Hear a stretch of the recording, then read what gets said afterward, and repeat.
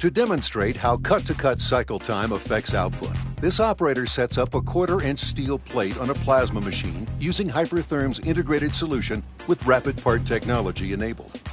Another operator sets up the same exact plate on this table without the integrated solution or rapid part technology. Both machines have been programmed to cut the same part.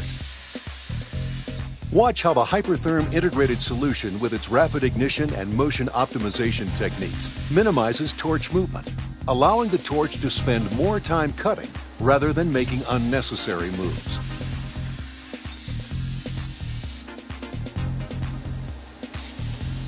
At 24 seconds, the Hypertherm integrated solution with rapid part technology completes one part and moves on to the next, while the system without it is still cutting.